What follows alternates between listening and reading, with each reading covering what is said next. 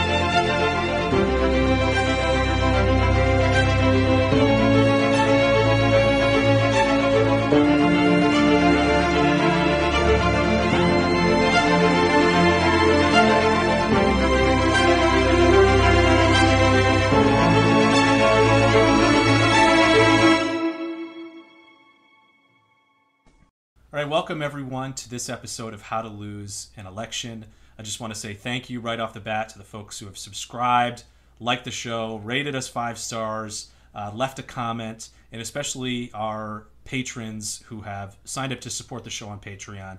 I mean, you make this thing possible, so thank you. And if you haven't signed up to be a patron yet, visit our Patreon page in the show notes.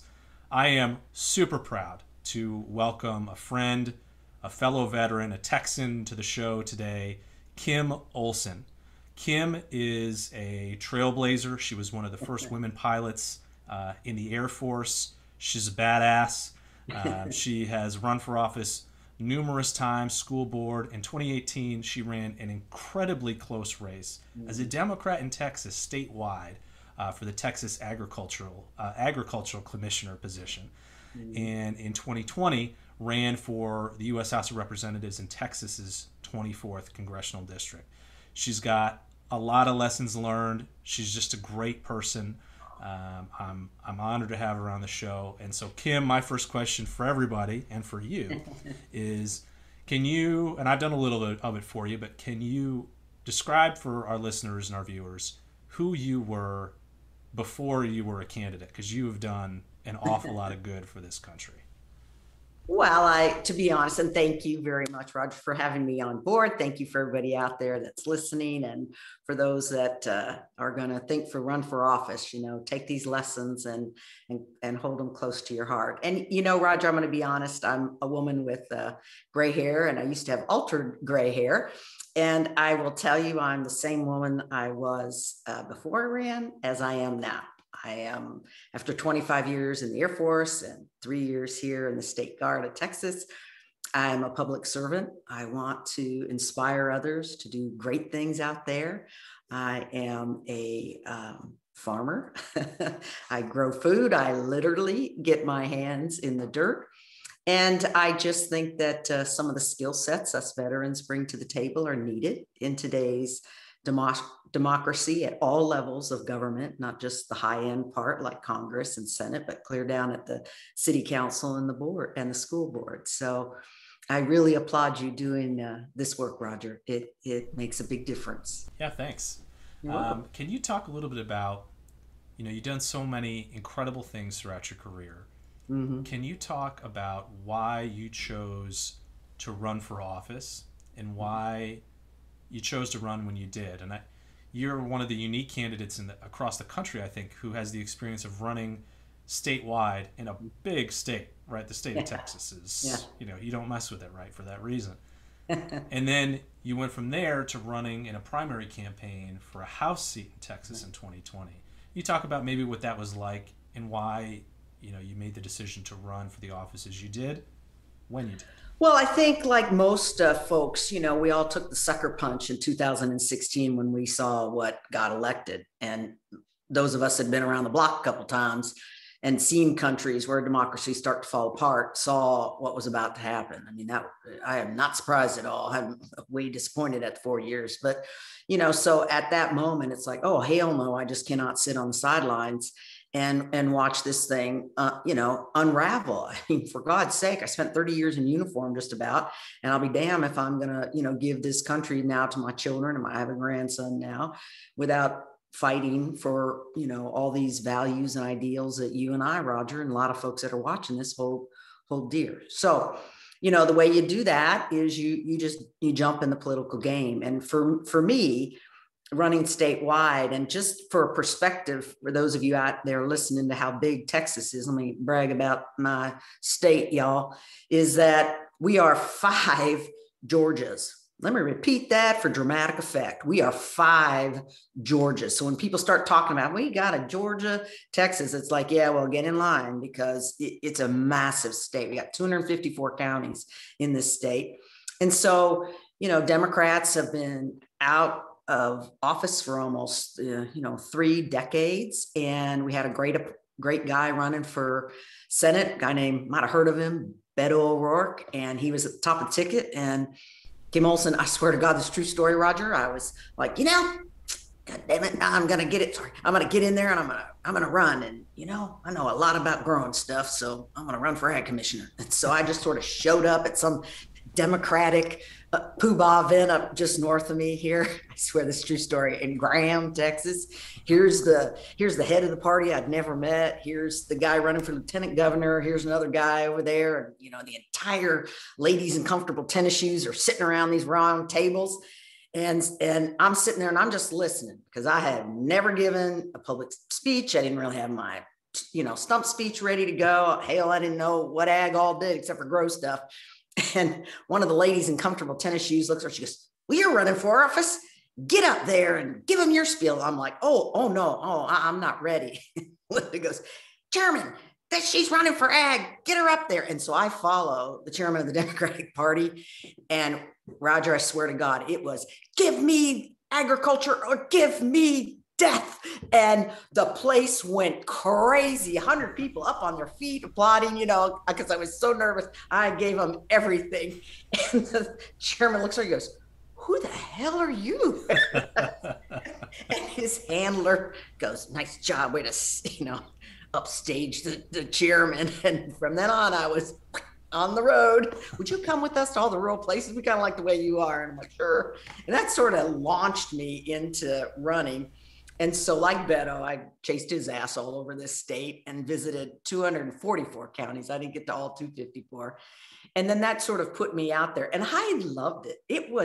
But for me, I got to visit farms and family dinner tables and talk to people hanging on a fence, and straw hanging out of your mouth. I'm up on combines and harvesting rice and, cutting up silage and feeding things. I mean, it was just a wonderful way to see the hardworking folks at Texas. And it was just incredible. And so we came close. I mean, we got beat in 15 by 22 points. Our governor got beat, and we closed it, at least Beto did, by 3, and I closed it to 4.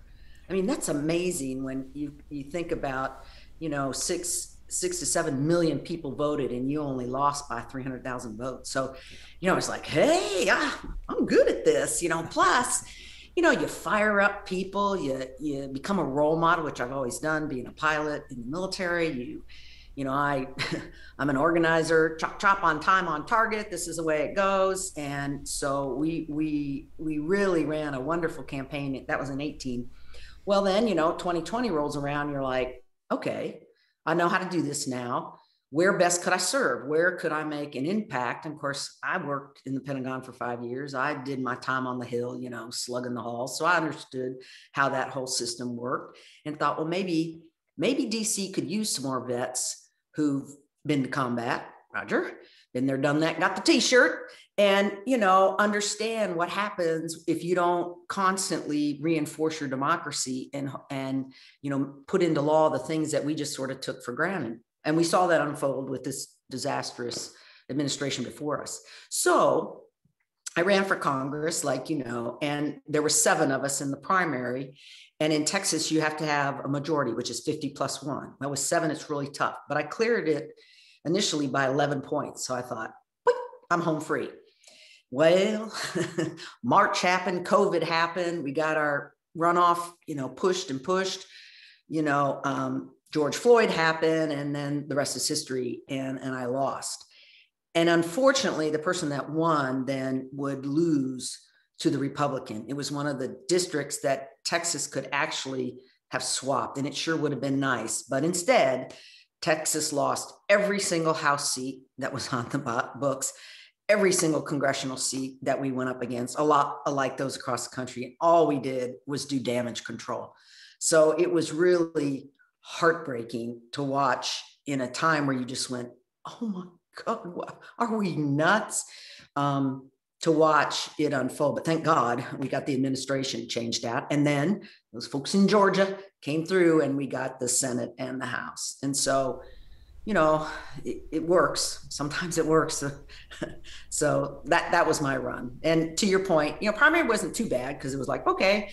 And I thought the polling was, yeah, you were gonna make it. And I think I would have been, honestly, for this district, because it was red to blue, not blue to bluer. So I think for a red to blue, my resume and background would have been better suited to the voters, and we might have swapped it. But, you know, if wishes and, you know, that old saying. And it is what it is. And it's good. It's all good. So you're gonna ask me my next question because you're so smart, you know, and I'll just segue into it. So, you know, what do? You lose. You go home that night. And I'll tell this story for those of you that have lost. So the thing that was the hardest was watching your staff, and they're all young, and you know this. And I remember a husband saying, he said, oh my God, they're crying. I was like, there's no crying in campaigning. Come on, you know, there's no crying in the cockpit. You know, I remember that, my instructor. But, you know, you got to let them have it. I mean, they work their butts off. And if they want to shed a few tears, then allow that. I didn't.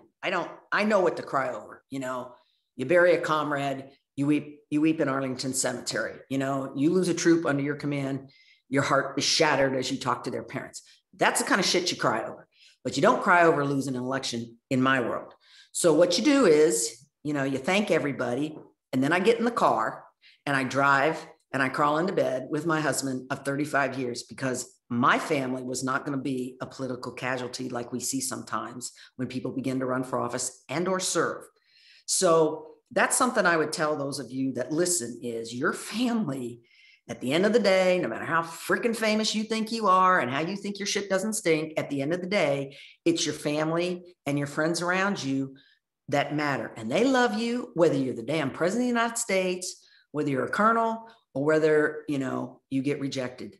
That's the thing you got to remember when you come into this game, because you got all these people, you know, the entourage around you telling how great you are. And after a while, you start to believe it. And you ain't that great.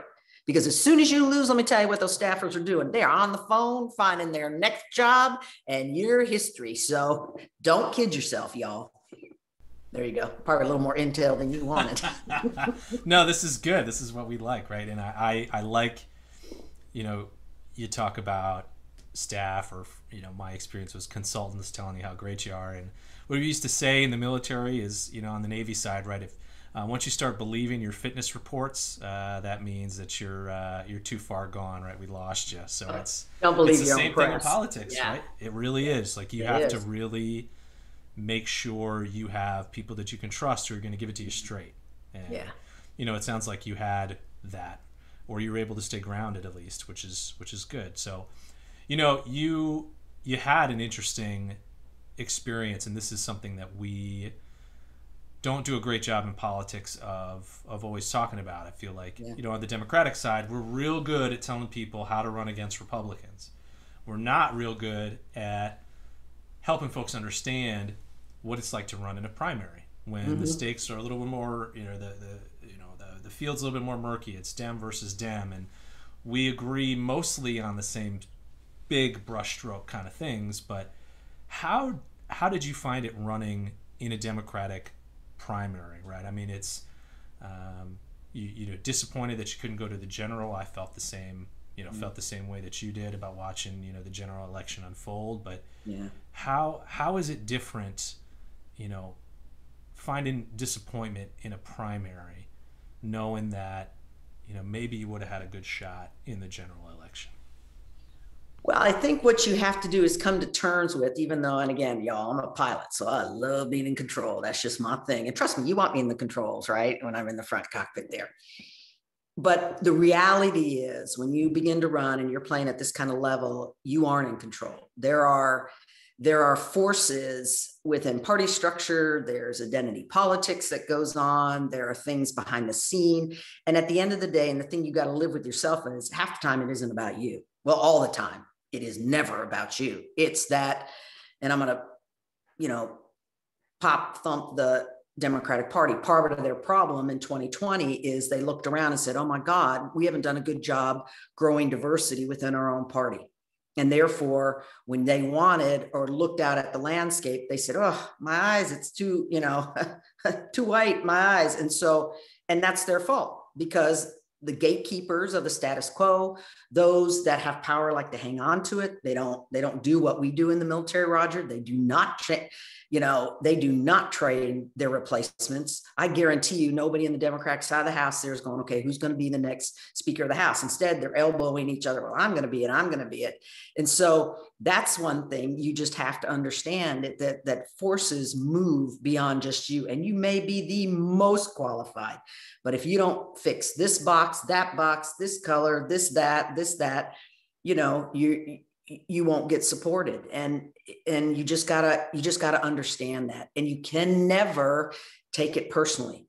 There's nothing I can do about what gender I am, where I live, what my upbringing up. None of us can impact how the parents that we had. We are just on this earth, and you ought to just do the best you can with what you have. And I said this when I lost Roger. You may be what they need, but you may not be what they want. And there's a big difference. And you cannot take that personal, and you got to be okay with it. Doesn't mean you can't be powerful and do other things. And you're going to ask me what I did afterwards, but I'm just telling you, you have to be prepared for that. And again, yeah, you bet your ass they called me afterwards and said, God, you could have won this. It's like, but that was the choice powers beyond me made. And they made that happen. Jesus, they spent $15 million in that race, of which almost 5 of it was spent to pound on me over, some BS thing they made up. And so how you battle that? Welcome to politics, cowgirl. But it doesn't mean you still don't try. And I'll tell you why. And I would have done it again, knowing the outcome. I absolutely would have. And the other thing is, she went negative. And she went negative because the powers that be in DC funneled money to a third party. And then they just, pounded me on TV, pounded me in the mail, and, we fought back the best that we could. But there was tremendous pressure, Roger, on me from every swinging consultant out there going, you got to go negative on her. You got to go negative. And this is a choice y'all make when you're in a primary. But I got to tell you something, Roger. I'm all the colonel I'm going to be. I have a legacy that is more important to me than any position that the United States of America can offer me. How I'm perceived and how I treat others who are like me, women and men who served and, figured out, is more important to me than winning any damn election. And I kept pushing back and said, I have to live with this after the fact. And a sitting congressman said, yeah, but you'd rather be standing in the winner's circle apologizing for, obliterating someone than it. And I said, you've never sat in nuclear war, cowboy. And no, I'm not going to do it. Because my legacy, Roger, is about helping others along the way. And if I nuke somebody and all that blowback, all that fallout came back on me, I would lose the woman that I am. And that's why I said in the beginning, I'm the same damn girl I was before I started running as I am today, and I sleep okay at night. So I offer you that. I like it. You have, you had a groundbreaking career in the military. Did you find yourself during the campaign going back to your days in the cockpit, going back to your days in squadron command, going back to other days to when you were down in dark times, right after the primary, before the runoff, election night, runoff election night? Did you find yourself drawing on your experiences in uniform? And if so, how? How did your military experience translate into, maybe making it easier to handle a loss at the political level? Well, when you're a trailblazer, you get beat up all the time, Roger. I had lots of practice in that. People telling you no at every turn. No, you can't fly that airplane. No, you can't do this. No, you can't command. No, you were never allowed to go to combat.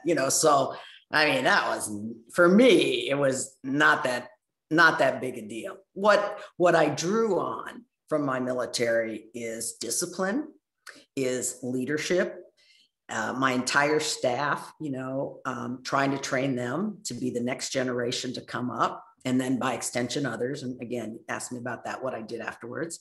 It allowed me to stay very focused on, and pilots tend to be very compartmentalized people. So it was like, I was just going to bring up that word, compartmentalized. Yeah, Can you describe that for folks? Yeah, so it's like, you're in call time, and it's like, that's all I'm in. I ain't worried about, drama over here and this and that. But the only thing I ever let my mind go was, what the hell are we having for lunch? What are you guys ordering me for lunch, kind of thing.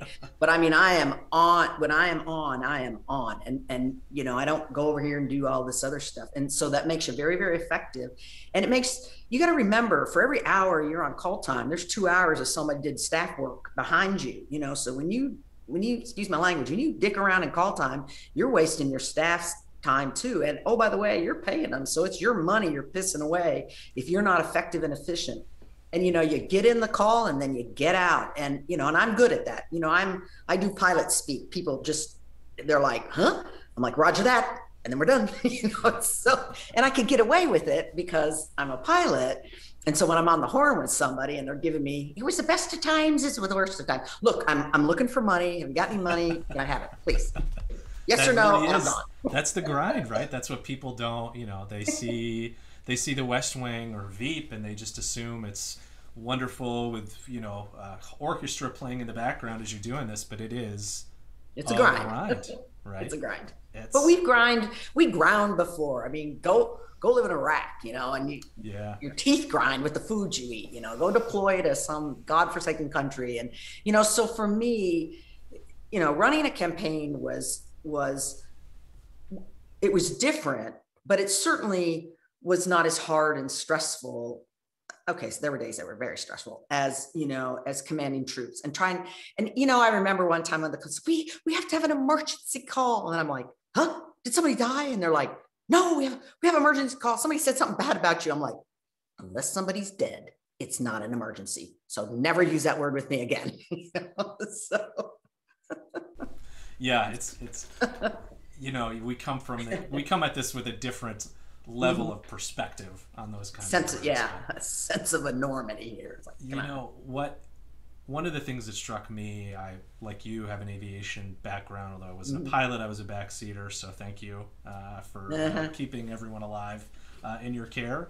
The thing that, we talk about compartmentalization, which is good, and I was going to bring that up, is part of that we teach you is, you put your whatever emotion you're feeling, whether it's stress from home or on the political side, right? It's a bad call. Somebody yelled at you on the phone. You take that, you put it into a little compartment, and then you move on. But what I found was easier in the military was kind of letting that emotion go, because the mission was about other people, right? It was about it was about supporting and defending the Constitution of the United States, right?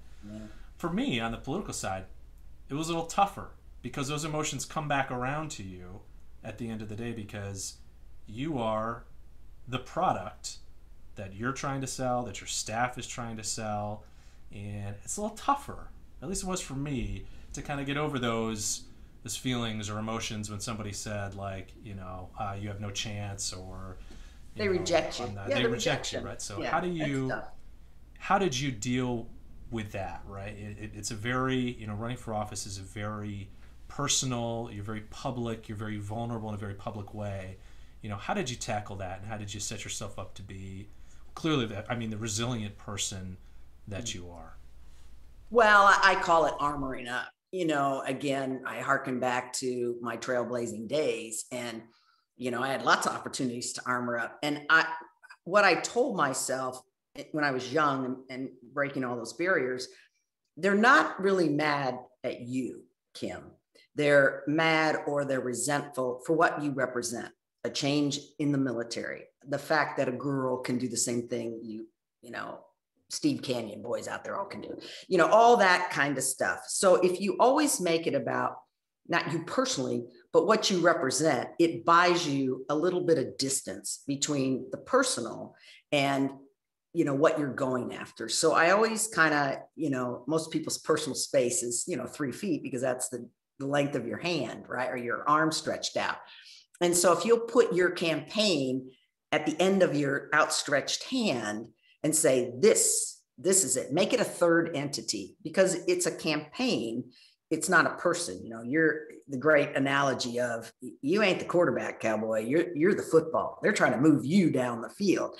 And you, again, let me use my football analogy. You are representing something. You're a part of a team that's trying to get values and a voice and stand for things. So you're about bringing those things out. And when they reject you on the phone, they're just rejecting the messenger of the value system that you've put out in front of you. So that's why when you go to training, you hear them say, get your values. And, those of us that worked in the military, you get your 3 main points. You tell them what you're going to tell them, you tell them, and then you told them what you just told them, kind of thing. And if you stay on that, you'll be okay. But you're right, Roger. I think the best troops I ever commanded were those that had good resiliency before we ever deployed. Yeah. And we worked very hard in the military. We're not as good at it as we used to be. That's what happens when you're in freaking combat for 2 damn decades, Yeah.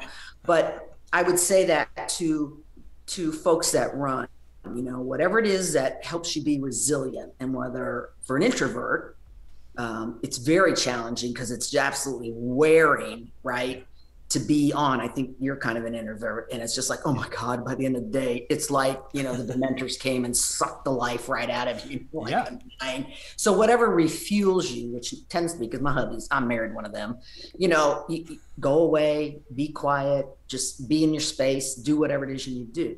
For me, I'm an extrovert. So it's like, I'm a gerbil on Red Bull by the end of, call time, because I'm so high from yakking with all these people. I mean, I don't mean to say it, but I drank a lot of booze while I was just to unwind, and it's like, oh my God. And we had walkabouts every day. We'd take a break, we'd walk all around, and we advocate for responsible drinking on this podcast. There you go. If you need help, go to AA. But I'm just saying, you got to find a way to wind down. Otherwise you lay at night, like you said, and flip flop.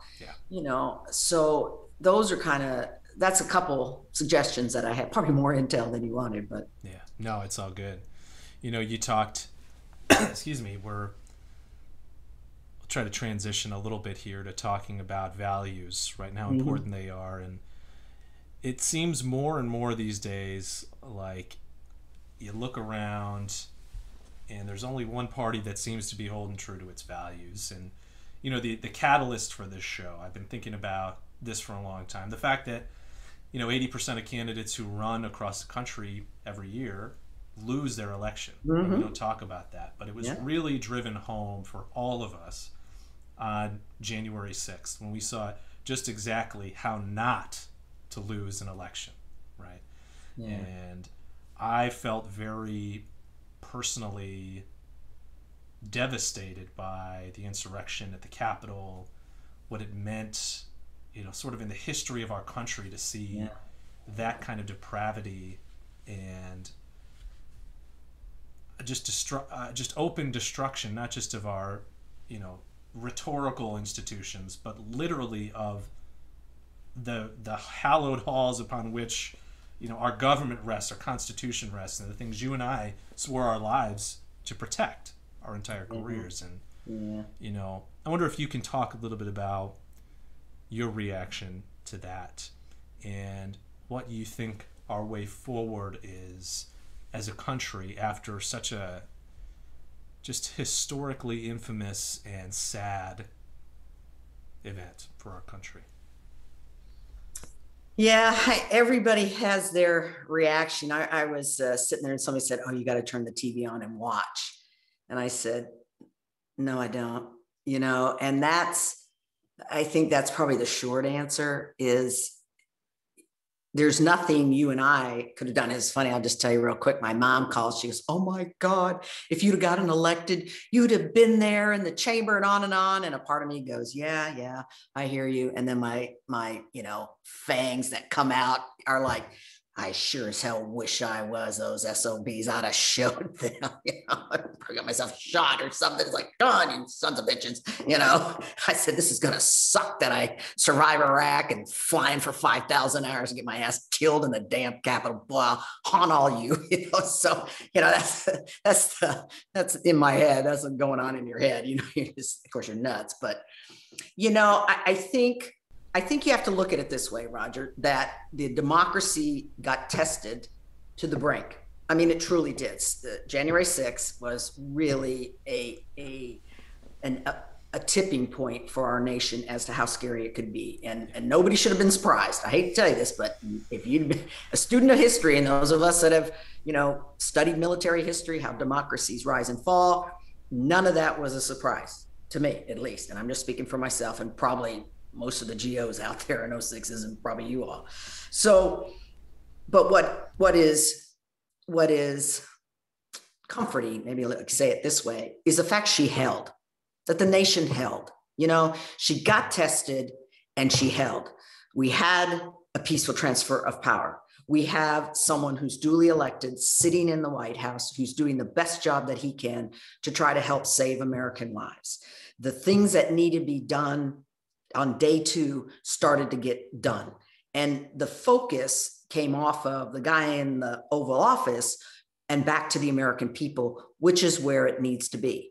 And so to speak to those 71 million that voted for him and the 100,000 that breached the Capitol is they are still Americans and they still deserve a government that can work for them. And what is so frustrating, because I live in the red country out here in West Texas, is they don't feel that's the case. And somewhere in our democracy, we got to figure out how to serve all Americans. And it shouldn't take someone like the likes of the former president, to make them feel that he's their answer, which is just like he's the antithesis of the people who live in the trailer across my way. I mean, he'd give a rat's ass about you and your family. So we got to figure out how to bridge that and how to speak to them in a language that they understand. And sometimes, on the D side, we get so damn elite and we talk too freaking much trying to solve a problem. And it just, you got to just,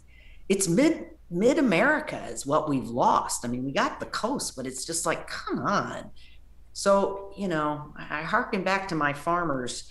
If you can't sit on a fence and chew on a piece of grass and have a conversation with the dude that's running a tractor, you're never going to get them on your side. I mean, you got to be able to speak to them in their language. And that's why I thought I'd make a hell of an ag commissioner, because, man, I can do that talk. Yeah. I know all the John Deere parts. Yeah. I always said, on the trail, you gotta meet people where they're at, and that takes time. It takes investment, and it isn't something that, a political strategy that's ginned up in a state or national capital can necessarily do. It takes a grassroots and truly grassroots, right? Yeah. Like many people who have skin in the game in their communities to do that work and have those conversations. And, we need to get back to that, because we're not doing a whole heck of a good job with that right now. And that's concerning. The other thing, Roger, you say what January 6th did is, it tested the democracy she held. The other thing it did is it was a hell of a civics lesson for 101, because most people think that in November, he gets elected, the guy gets elected and we're all good to go. Yeah, so now we understand how our system really works. And it really did fire up a nation that I would argue had been kind of politically disengaged, that until 2016, we're all over here, watching Game of Thrones and, sipping our, whatever. Yeah. And not really, whatever. Let the guys in DC do that. And we see what happens when you're not active within your own democracy. I mean, it ain't a spectator sport, people. Get in the game with us and don't sit on the sideline and spew criticism in the cheap ass seats. Get your butt in the game with us. So, that is, and that's the thing that I think is what's next for us on the Mhm. D side, which is we got all these people engaged between 2016 and 2020. Joe Biden won the White House. We barely have the Senate. We barely have the House.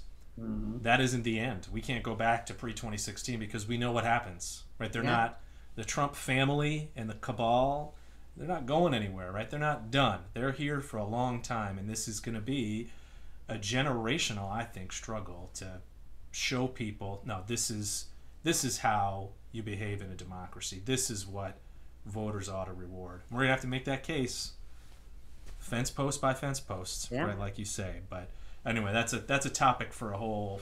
Again, we could talk about that for days. But I got two questions for you. Well, as we wrap up here, the first is, what surprised you the most about running for office?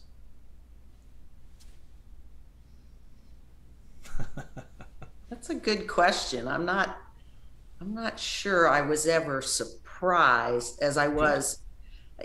I wasn't surprised. I'll just answer it that way. There were many frustrations. And again, when you first run, the very first time you run, you're just starry-eyed and it's so exciting and on and on. And then the second time you run, you're just like, oh my God, this is hard. And it is. It's just, you and I joked about it earlier. It's a grind. But the days, I tell a story of a lady who, people tell this story all the time, I'm sure, where, she sent me a check for $5 and it's written in kind of scratchy handwriting. And it was a woman from my church. And I never cashed the check. And I always had it pinned up on my call time, up on my wall, because I always wanted to be reminded, Roger, of who you really are running for. Because like you said, your ego gets all in you, especially, my video went viral and people, That's a good video. Hardball. Yeah. And I'm over here talking to, MSNBC and, yeah, whatever.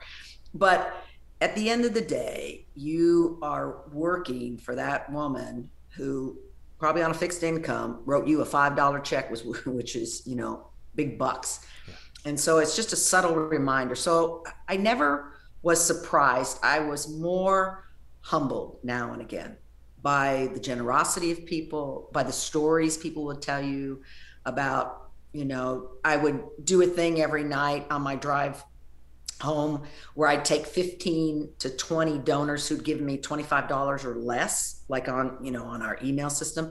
And I would call them from all over the country just to thank them.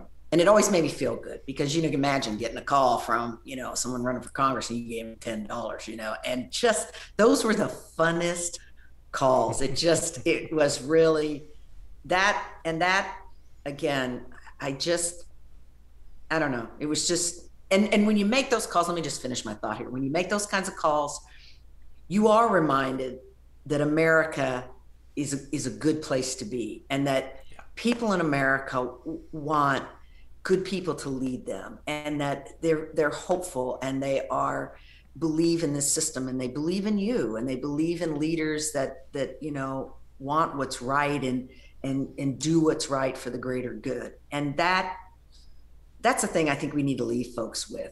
We got lots of challenges in this country, but I still, after traveling all over the world, and I lived overseas my entire youth, I would not want to live in any other country.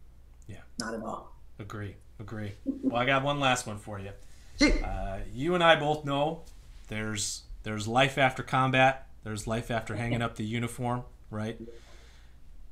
Tell us what you're doing now, what you did after losing your elections. Is there life after an unsuccessful political campaign? And you've given a lot of great advice. This is therapeutic for me personally, but is there life? You'll get my bill, Roger. You'll get my bill. Yeah, $5, please. Is there life after political campaign? And what do you tell people who want to follow in your footsteps and do this thing and run for office and engage in political public service? So let me back into that.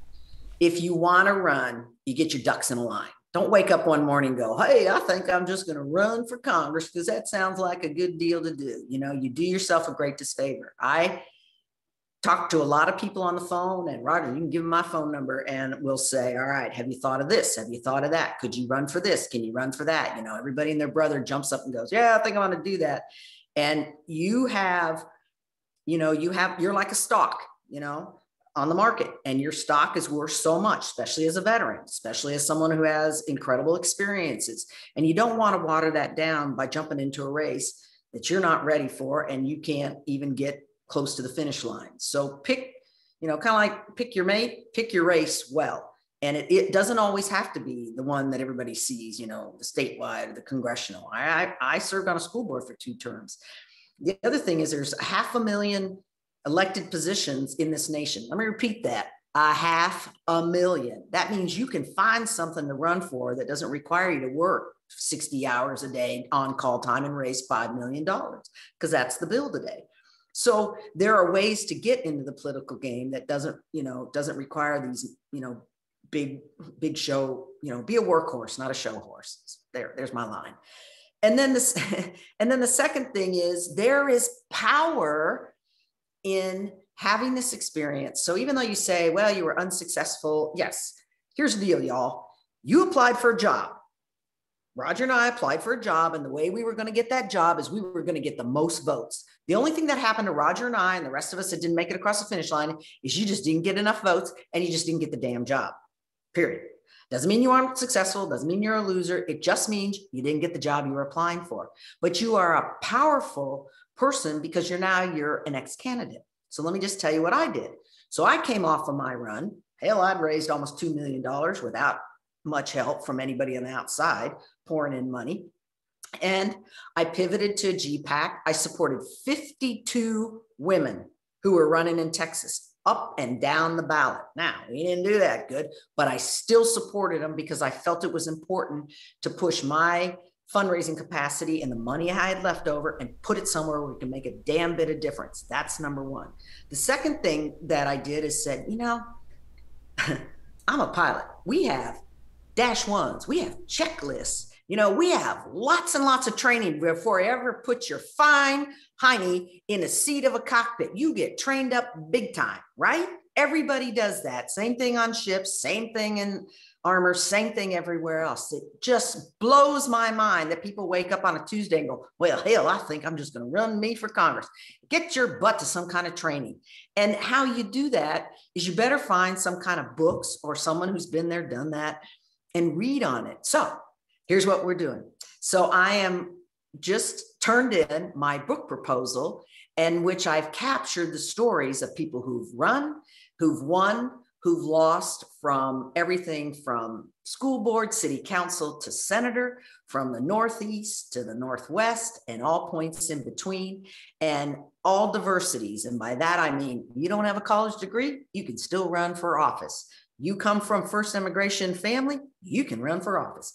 You're over here in the middle of New Mexico, nowhere, you can run for office. So it's diverse in the levels of government, the geographics of it, and the people who run up and down the ballot.